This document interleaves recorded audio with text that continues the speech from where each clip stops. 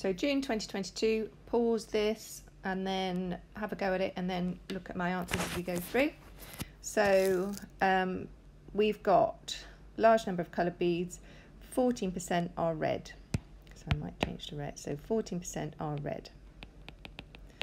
Okay, we've got 18 beads, random sample of 18 beads from the sack we're going to take. Status suitable. So we've got, I'll come back to the suitability. So we know it's binomial, so n has got to be 18, and the probability of success getting a red bead is 0.14. Use this, so we want to find just one bead, so we want it equal to 1, and this one we want at least, so it's got to be greater than or equal to 4. So this one's straightforward on binomial PD, because that's point, so that's equal to.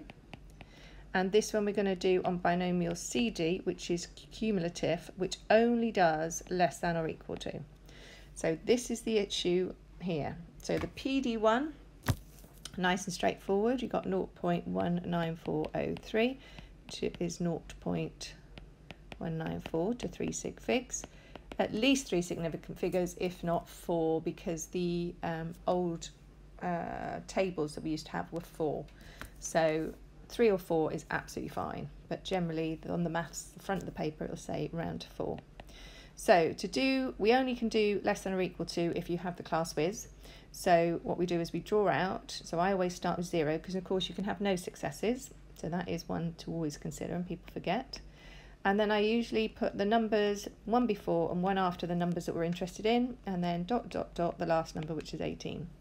We want greater than or equal to 4, so that means 4 or 5, but not 3, so we want this lot.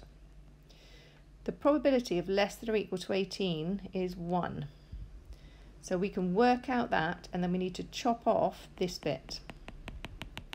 So we've got the probability of less than or equal to 18, take away the probability of less than or equal to 3, because we can only do less than or equal to in our calculator.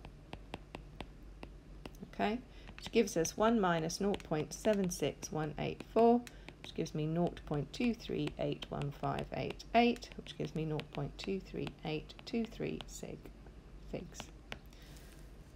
If you've got the posh calculator, of course, go to cumulative for both of these. Put 1 and 1 in your lower and higher, so that gives you the answer equal to 1, and here put 4 as the lower and 18 as the higher, because that is the maximum you can get. Or if you're used to putting 999, that's fine. Comment on the suitability. Now, this is where with binomial you need to think about the fact that it's BNP. So B is the by part, so there's success and failure. In this case, it's red or not red. The N is a set number of trials. In this case, it was 18.